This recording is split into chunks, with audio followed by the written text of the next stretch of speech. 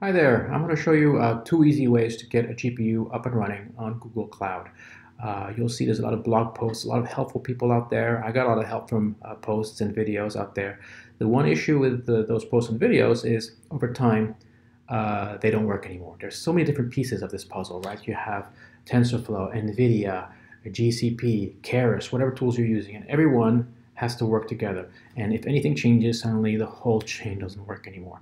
So this video hopefully will help those people who are in this situation now. Maybe in 3 months this video will be obsolete too. But the first system I'm going to show you was a colleague at work, Baolin, showed it to me, and it's super easy to do. So this hopefully will last a long time because you're relying on Jetware and their pre-made instances. So let's go there first and then next I'll show you how to do one from scratch. So you need a Google Cloud account. There are some free credits available. Right now it's giving you $300 worth of free credits. The problem is, in order to get the GPU going, you need a paid account. That means you can still use your free credits, but you need to have a credit card there just in case you go over. Right? Be careful because the GPUs are a lot more expensive. If you go over, they want to make sure they have a way of charging you. So Google Cloud account with turn into a paid account, meaning you have to give it a credit card, and then it's super easy. For one more thing first, you need to turn on your quotas. You need to allow GPUs. By default, the accounts don't allow GPUs, so that's easy as well. You type in quota.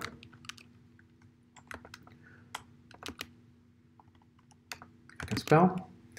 All quotas is fine. And it's going to bring you the quota. So this is how you turn on your permissions for what you want to use on your machine, on your Google Cloud account. Go to location, unselect location, and choose your specific location because each location doesn't offer the same things. US Central I know has both the K80s and the K100s. I'm going to turn them both on. But if you want to use the Jetware, you just need the P100s. The second example, I'll use the K80s because they're cheaper. And you say, so you select these two for your region and you go edit quota. And we selected two quotas. And you say you want one of the K80s, one of the P100s. If you just want one or the other, choose what you want. For Jetware, you'll need the P100s. If you want to do from scratch, I'm using K80s because they're cheaper. And you say, I'm going to put a reason, learning about GPUs. Hit submit, and it should be rapid. Maybe a few minutes if everything is in good standing. Though I've heard people it takes a day or two, so unfortunately I don't know what happens underneath, but you cannot proceed until they reply and they say, yes, you are allowed to use them, and then you can go to your quota page and you should see a 1 by the K80s and a 1 by the P100s, depending on which one you want to choose. After that, it's super easy, right? You go to, you type in GPU, and look at the offerings by Jetware. They offer PyTorch, they offer TensorFlow. We're going to go with a TensorFlow notebook, and everything is in a notebook automatically. And they give you some background here. They're not cheap, right? They're saying the P100s are about a total of almost $1,000 a month for continuing use. So let's say we say launch this, right? It'll tell you by the hour, effective hourly rate is $1.29. So you want to make sure, right? It's right here. So you want to make sure when you use it, right, you just turn it on for 3-4 hours, however time you need, even overnight if you need it, and you turn it off because if you forget about it, you're going to get charged $1,000 in a month, and if you're on a $300 credits, then you'll still be liable for that $700 bill. So just keep that in mind, right? This is when you really want some muscle behind your modeling if you're going to do like some deep CNNs or whatnot. So, but they allow you to kind of customize it too, right? So let's say you don't need 8 CPUs, you could go down to 4, and your price drops a bit, right? It went from 900 and some to 800 and some. And you can also, it allows you to do the K80s. Okay, so that should drop you too. So now we're at, well, it doesn't drop much from the P100s to the K80s. I would have thought that it would have been. The boot disk, right, that's 20 gigs, is very small. I usually go with 100. And you have to allow the ports. That's how you can do Jupyter notebooks from your local machine and Jupyter notebook connecting to your instance instead of having to SSH. Super useful. You accept and you deploy. It's going to take time, right, because it's got to install all this stuff. And once it's up and running, you'll have a button and allow you to connect to your notebook. So let's fire this one up and see how that works. Okay, so now we're back up. Everything is running. we have, it says, we successfully have our notebook running. So you say, you click open notebook. It's that simple. But there's a little password here. So copy the password, say open Jupyter notebook, and paste the password. Okay, I'm not going to save this for now. Let's take it for a whirl, right? So we're going to, let's do a new notebook here, a new Python notebook, perfect. And let's make sure we have TensorFlow, import TensorFlow as TF, right? Wait till you confirm that it's up and running. So TensorFlow is up and running. Now we're going to confirm whether or not our GPU works. So I'm going to go to TensorFlow help docs. It's super, I'll have the links in the notes to do this. But I'm just going to copy simple graph code, and we're saying we want to go to the CPU. So we'll first try the CPU, just for the wrong tab here.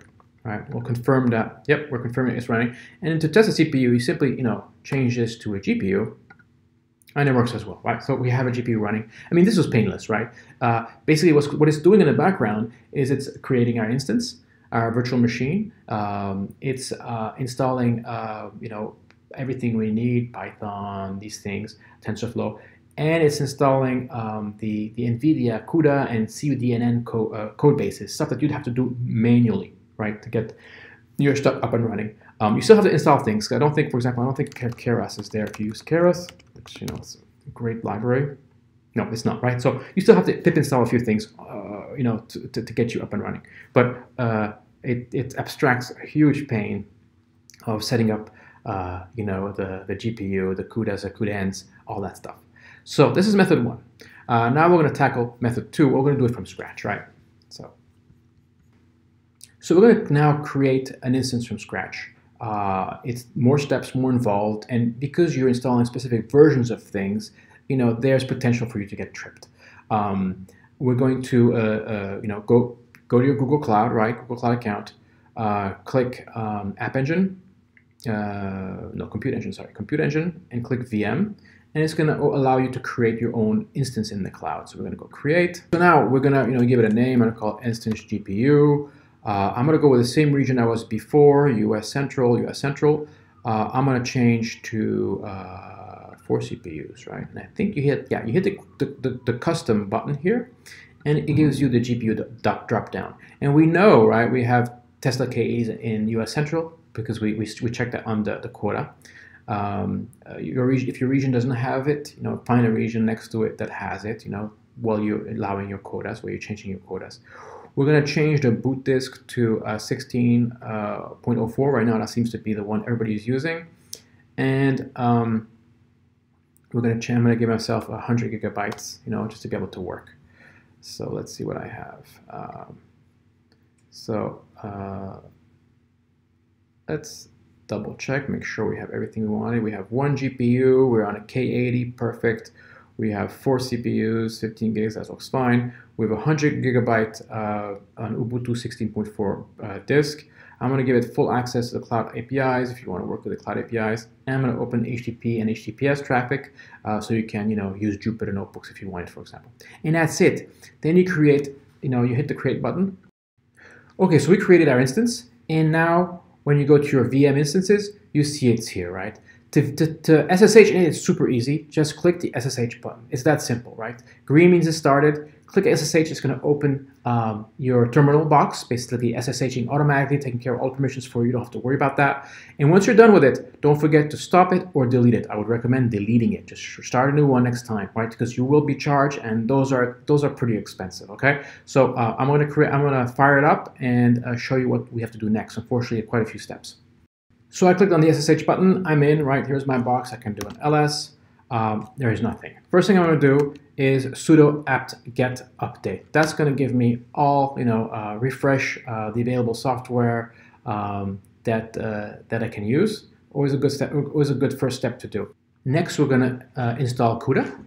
So let me paste the CUDA code. All that code is on the notes. To note it is we're doing a sudo su. We're going to go as root to install it, and it's going to install the NVIDIA software for our GPU. We go yes, and I go yes, And you have to be in sudo su, otherwise it's not going to work. So go through the notes, right? I have those notes step by step, and hopefully by the time you read them, it still work, right? There's no guarantee. If it doesn't work for you, do like I do. Go to the help docs or look for the newer blog, the newer soul that decided to make a video or a blog post about it, right? Just it's going to keep evolving. That's the way it is. Just don't ping me, please.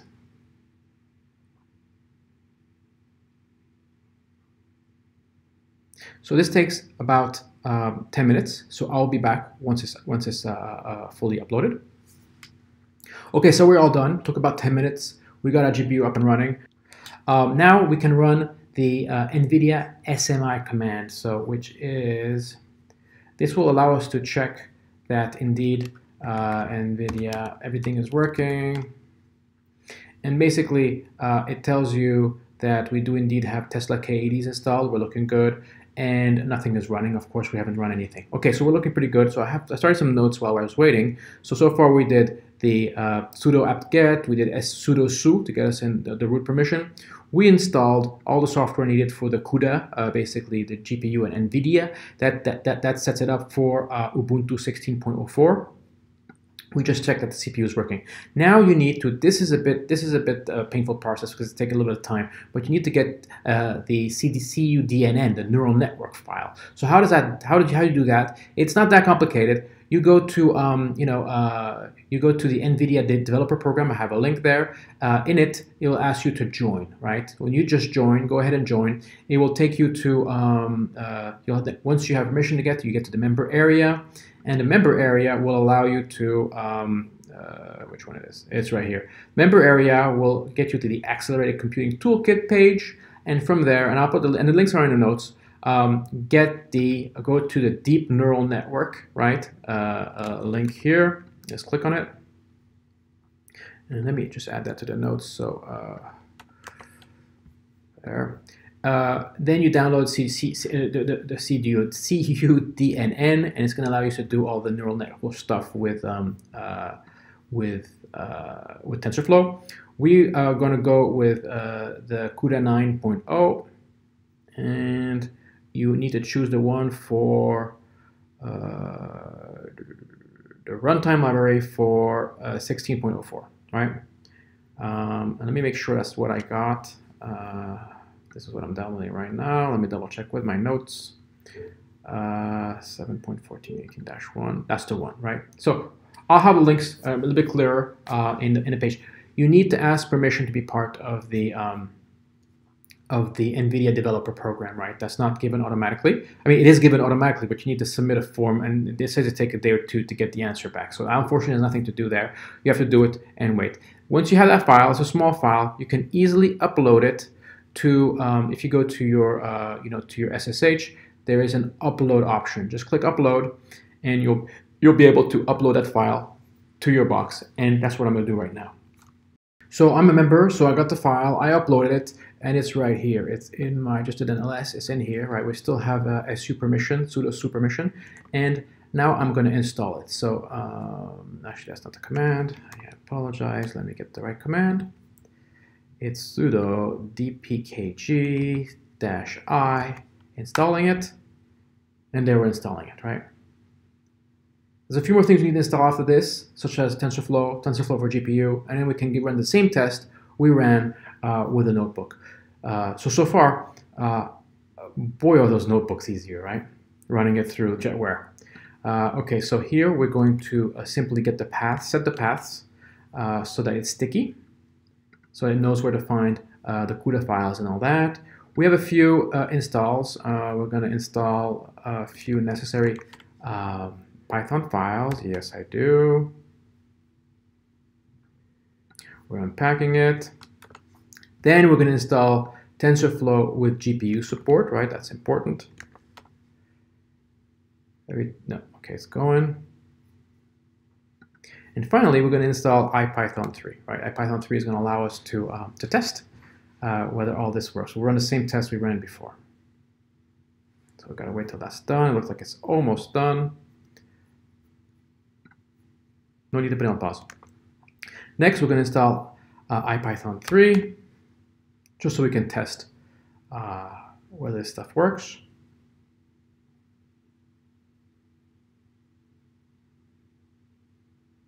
Okay, runs. Let's go there.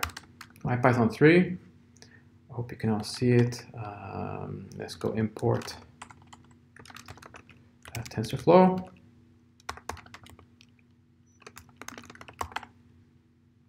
Boom, right? We have it. Okay, so now we're going to test the GPU.